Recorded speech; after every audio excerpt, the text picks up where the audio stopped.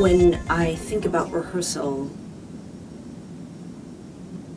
that's really a very mature moment for a director because you've done so much prior to that first rehearsal, right? You have to fall in love, so to speak, with your project. You have to date it and learn everything about it and go through many ups and downs before you even enter your first day of rehearsal. And then I feel like when I finally get in rehearsal with actors, my job on the first day is to spread my obsession, right? I've been obsessed with this material, sometimes a year, 2 years, 3 years.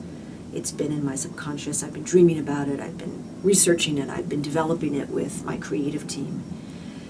Now I have to enter the room with a team of performers and say, this is why we need to reach, beyond. This is why this process ahead of us is necessary. This is why we're here. And usually on day one, I've found now, having done this several times, people are nervous, people are uncomfortable.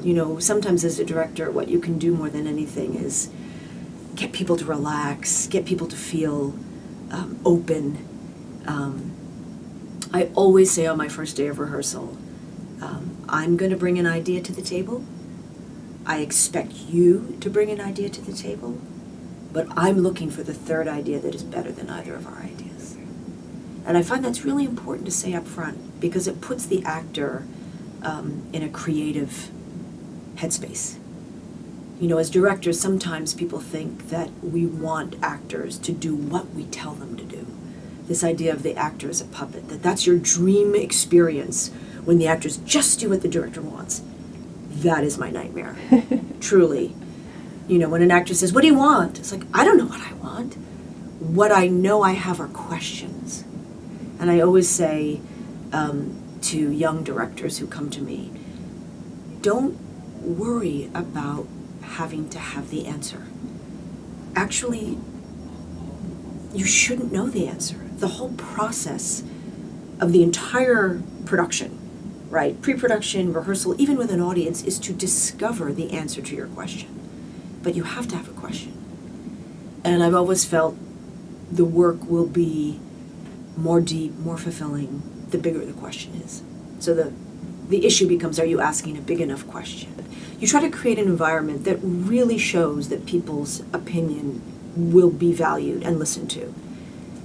Because it's typical as a leader, whether you're in the theater or in a business, we want to know what everybody thinks, but then no one says anything because they don't really believe you care. So you have to really create that environment. You have to say, if an actor says, how about this? Well, great, let's try it. And I often say in a process, I'll say, okay, option A, let's go. So we'll go through option A, and they'll say, all right, great, let's put that here. Now let's try option B. Actor goes, okay, we know B. Oh, someone's got, how about option C? Let's try option C. So you really lay out, we're trying many options. There are many ways to solve a problem.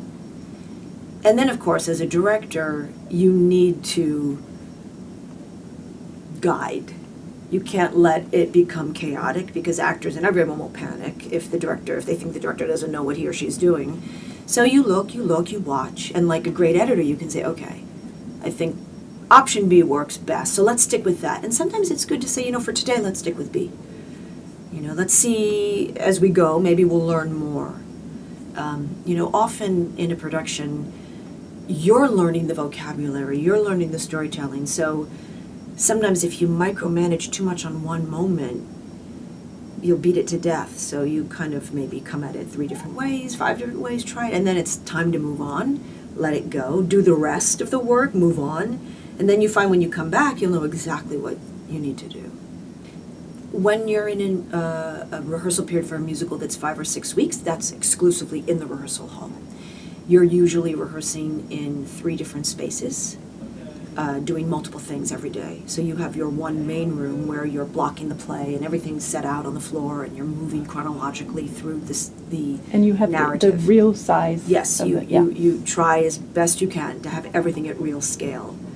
And then you'll have a second space, hopefully as large, with the stage mapped out, so that things can be taken into a second space while you're continuing. numbers, dance numbers, scenes, and then you have a third space usually where you're practicing music all the time. So you're going sort of multitasking on 3 cylinders. And then usually you have to have another space for your composer, because you're actually asking your composer during this 5-week process to make changes. So now I know when I do a new musical, I ask for 4 spaces. Sometimes they're closets, but we can make do with a closet, but you really need that amount of space, because the productive, creative changes that are happening are so enormous. That's what never ceases to amaze me about process. You think you know everything, and then you get in the room in real time and space, and the next level of discovery happens. And then, of course, when you leave the rehearsal and you move on stage, things are going to change. I'm very adamant about inviting people into a process who I feel are there for the right reason. So my answer to your question about what is essential starts actually with who's in the room. And now, whenever I audition an actor for a show, you know, even if they're fantastic and they can sing and act and do everything better than anyone, I always ask, can we speak to someone who's worked with this person? Can I find out from a director or a stage manager or a producer? You know, are they in it for the greater good, for the company? Are they a good company member? I often say, are they a good egg? You know, because it's so hard. Rehearsal is hard. If we're going to be truly creative, we have to be able to lose ourselves in a process. We have to be willing to risk not knowing the answer if we really want to make something great. You know, there's always going to be some drama coming somewhere. So I actually feel if it's going too well and there are no problems, that's when I get panicky, because I think something's coming, because this is not, you know, this is not right. So, you know, and I think the more you do the theater, more you realize and you learn to trust that when it's difficult, when there's really friction, that you can't check out of it. You actually have to just keep going, because sometimes at the hardest moment where things are the most tense, or you're hitting rock bottom, and that can be any number of things, whether it's a creative problem, whether it's a rewrite on a script that's not happening, whether there's a performer that's stuck and just not delivering. You know, in a way, the more you can live with that tension, enter it, continue to work through it, then you stand the chance to really hit the breakthrough.